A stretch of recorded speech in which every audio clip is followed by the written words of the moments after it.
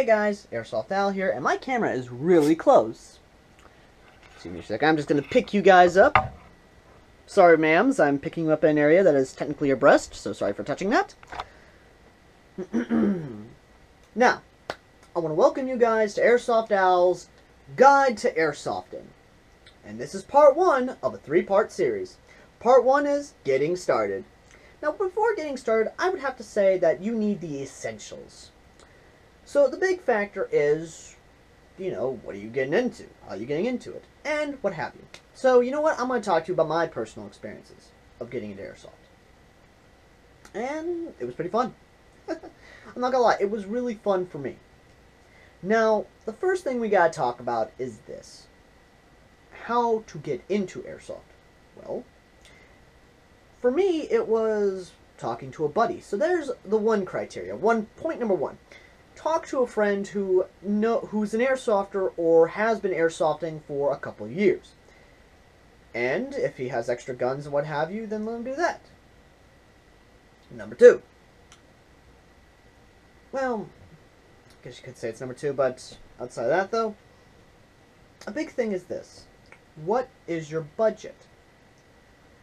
And this budget number is technically a rough budget of what people have. So here's my budget from $50 to $100. $50 to $100, you gotta do this. These are the guns within that range. Within this, you have the Mossberg 590 Springer shotgun. It's a very good little shotgun. Has a hop-up, has some rail systems for any kind of optics you want in the future. It is a very good little CQB gun as well as some mid to long range weapon. So this is definitely a good gun for the pick within the $50 to $100 range.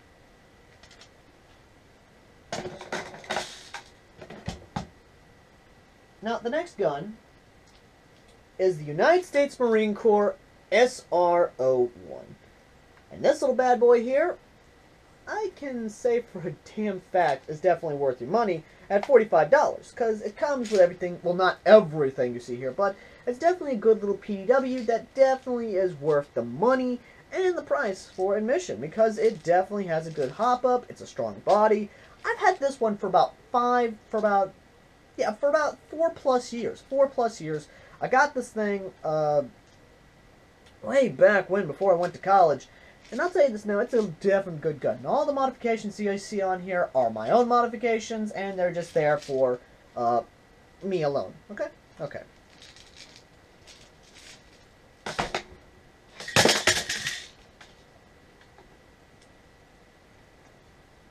Now, if you're looking for a PDW standard rifle, then for a standard gun, then I would go for the GSG 522. Outside of, obviously the PDW there. This is a very good little gun, very accurate, has got a good distance of well beyond 105 FT, and is very quiet. So it's actually pretty quiet, and I like it. And the great thing is customization again. GSG definitely knows how to make their guns, and it's a definite comfortable gun and very good for what it is. At the price tag of about $40. Now, if you're looking for something within the $30 range, then look no further than the Cybergun FN Scar L. And this thing here is actually pretty good. It's a sniper rifle, though it does not have a hop-up. It does come with a foregrip and a red dot sight. A little cheapy red dot sight. Get off the camera! You cannot play on my camera stand, kitty. I'm sorry, guys. ISIS is just being a little, well, attention-wanting kitty. Now, the gun itself is mostly made out of plastic, but you know what? It's definitely good for the price tag of $30. So, yeah.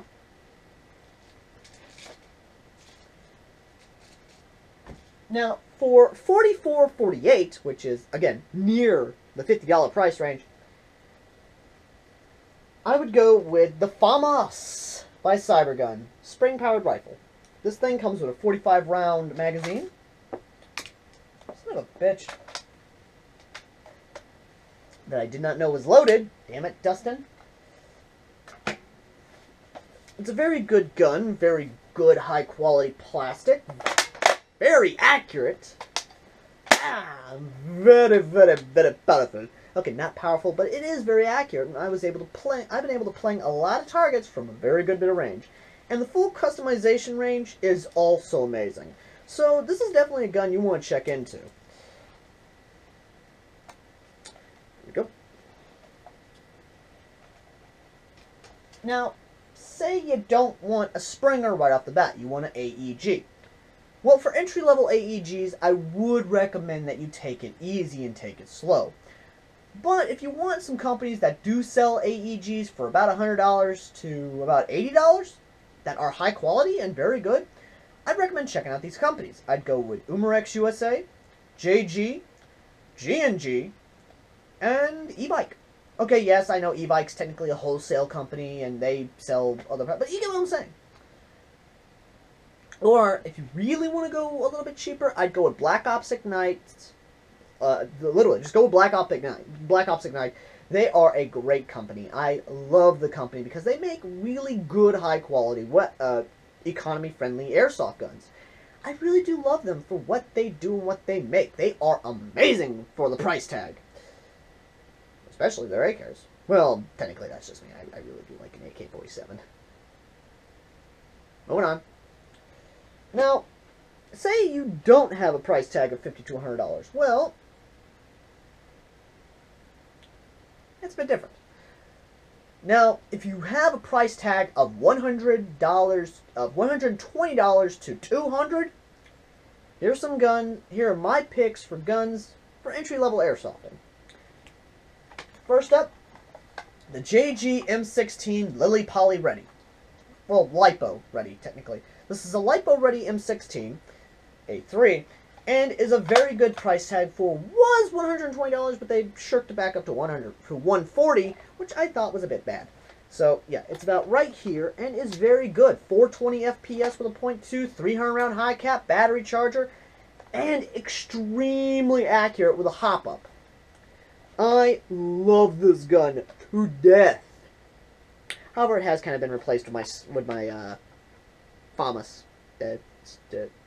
Whatever. Now, say you're not looking for a rifle, you're looking for a shotgun. Well, this is where I can once again say this is a good gun to get. The Double Eagle Tri-Shot Shotgun. Yep. Now, it does not come with this shell, it comes with a red shell, but for $44.48, you can get this shotgun that comes with a speed loader, a sling, unjamming rod, and a shell. Now, the shell's the magazine being 30 rounds. And the shotgun itself, like I said, is a tri-shot shotgun, which means you have 3 barrels down that barrel that shoot out 3 pellets at about 100 feet, or beyond 100 feet. I've been able to hit targets at roughly 102, 103. So it's a pretty good accurate gun. Yep. Okay, now, you've got your gun. You've got your, you definitely do that. Now, what kind of BBs? No, well, before we get into ammunition, let's talk about sidearms. Now, you're looking for a sidearm, and you're saying, okay, what kind of pistol should I go with? These are my picks for very good entry-level pistols, but they're mostly Springers, so hear me out. Okay? Okay. Now, for a big one, if you're looking for max accuracy, and you know you're good at sharpshooting, well, not really sharpshooting because, but, here are some guns I recommend. And yes, I know, Desert Eagle. This is the Cybergun Magnum Research Desert Eagle. It is a very good gun that holds about 100 rounds. Now, there's 80 rounds in the reservoir, 20 rounds in the main tube. It has a working dual safety, fully ambidextrous. The hammer does lock back, which is very nice, and so I don't load one in the chamber, it has an adjustable hop-up. This gun is actually pretty good for the price tag, and I'll admit now, I have been able to plank a lot of targets. That, and you can add a Picatinny rail here, and a scope, which is very nice. It's a very good miniature sniper rifle, and I like it. I really do. For $20, you can get this, and it works very well. Hell, you can get the extra magazines for this gun. Granted, they're not speed loaders. They're regular U-shaped magazines, but still, a very good entry-level gun that has a hop-up in it. Very good gun. Now, second entry-level gun is this. I know, Sig Saucer P230 pocket pistol. Well, not really pocket pistol, but you get what I'm saying. It's a very good little gun and has a good distance of about 75 feet. And believe me, it's very good to close in the gap and be able to pop, pop, pop. And it has a very smooth slide that I have ever seen. Though it is a little bit, it's just a little bit inaccurate to some degree. Now, the second entry-level gun is this. The Full Metal 1911. Now, UTG makes a Full Metal 1911, which is pretty good, and it comes with real wood side paneling, which I'm probably going to get. But this is made by Game Face, which is actually made by KWC. Love you guys. And I actually like it. It's a very accurate gun. It's very realistic, and it actually takes apart like a real 1911. You just pull it back, push back on this, and you know, I got a full breakdown video. Just look for that. And it comes with a very decent plastic magazine. Now, the gun itself is all metal, so you're going to get the weight of a 1911, and it's very, very powerful. Well, not really powerful. It shoots about 280 FPS, which is something you need for CQB. It has a working grip safety, hammer, what have you. It's very good for if you want to actually get a gas blowback CO2 1911. Continuing on. Now, I know this is a bit of a thing, but just hear me out. My Black Ops Ignite 1911. Yeah, you knew this was coming. For $20, you can get this. Or for $45, you can get the Combat Pack, which comes with 2 of these bad boys, 2 magazines, 2 400-round bottles, which you can dump out the .12s and put in some .2s. I'll get into that later. And it's just accurate as almighty hell. And fires at 380 FPS because it has an AEG spring in this bad boy. Holy shit! That's pretty damn powerful. This is a powerful gun. And the hammer does lock back. Now this is a hot gun, so I'm not going to obviously pull the trigger, but I will admit it does take apart the same way. You basically pop that up, pop that. Again, 1911 breakdown video. Now, the gun's light, it's made of plastic, and you can pull it out pretty quick and fire. Just like that. You can basically go, done. And it's pretty damn accurate, firing up to about 100 feet. I've been able to get targets at roughly 105 feet, or even further. I just haven't measured the distance yet. But it is a very accurate gun, has a very good, healthy distance on it. So, yeah. Alright, now that you got your guns, what about protection? Eye protection, face protection. What do you want to protect? Well, here's some advice for you. The first go-around, go with a full-face paintball mask, because believe me, a lot of these guns are firing at 420 FPS. Well, anywhere from 400 to 500 FPS, or even 480. So depending on the field rules, you're going to get shot in the face a lot. Because believe me, I've been shot in the face before, and it ain't fun. Well, then again, I had my paintball mask on, so I'm kind of safe there. But even so, my recommendation, go for a full-face paintball mask. Do not take the risk your first rodeo, okay? And I believe a lot of you can agree with me that our first rodeo in Airsoft, we took a lot of risk. I remember my first year.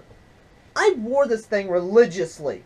Okay, not this one in particular, but you get what I'm saying. I wore a full-face paintball mask religiously until I got some ballistic glasses, and I got a helmet with a pop-down visor. That's going to be another video for another time. Now, after we got through that, another thing is this. Did you save for the essentials? Obviously, face protection. Batteries. And I'm talking LiPos, obviously. Extra batteries. BBs. Which BBs, I'm going to go ahead and get into this. When we're talking about BBs, we're talking about 0.2 gram BBs, which are technically 0.20 gram. These are half a gram BBs. And believe me, it may not sound much to those who have no idea what that, but It does. It makes a fucking difference.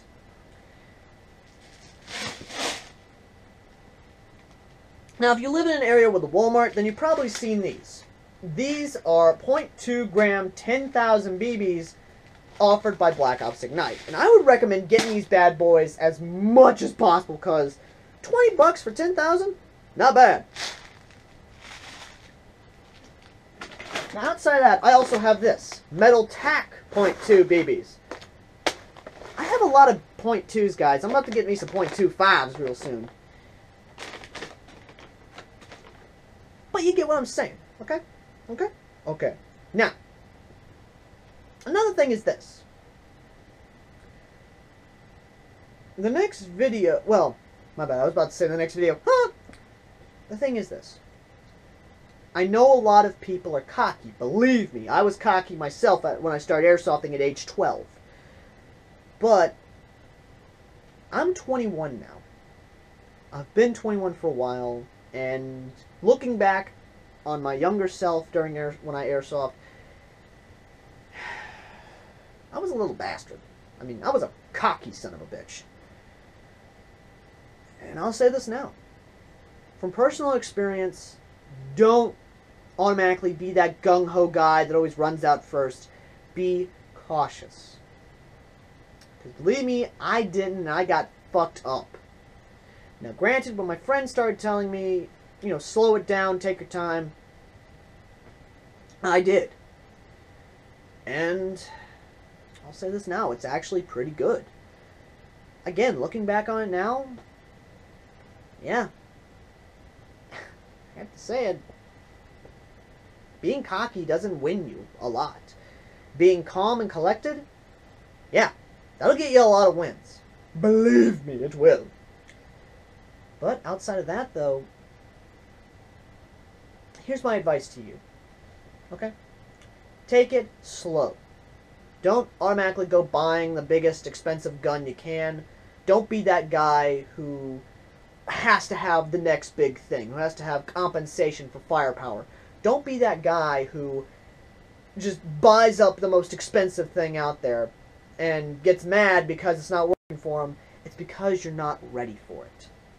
Believe me, 5 years of my life, 5 years, before I even bought a dual-powered AK. 5 years. And my first actual legitimate AEG was the M16 here. That was before I was ready. Well, again, 5 years after that it was fine. You get what I'm saying though, guys. We take our time before we buy a gun. Well, I do anyway. Before I buy a gun, I look at everything. I'm talking what ball bearings does it have, what type of gears does it have, full metal gearbox, MOSFET, hop-up. I look at every single aspect of the gun, and right down to the goddamn materials to say, okay, I'm ready to buy this gun. Hell, before I even bought my FAMAS and my shotgun, granted, it was a Christmas gift, but you get what I'm saying. Before I even asked for them for Christmas, I looked at every single aspect. And when I went to Gatlinburg last year, I actually got to hold some of them, and I got to feel them, and I got to say, okay, I'm cool with it. I'm alright with it. As such, I leave you with this. Be the cautious type. Don't be the hyperactive type that has to have the next best thing. Because believe me, I was like that. And I lost a $300 gun because I broke it. Well, it broke my fall, but still. Just take my example and don't automatically jump before you look. Look before you leap. Just take some time and look around. Okay? Okay. Thank you guys for watching this gear guide, starter guide to airsofting. Part 2 will be coming in soon, and then Part 3 will be the finale. Unless you guys want more, then I'm happy to give it to you. Until next time, guys.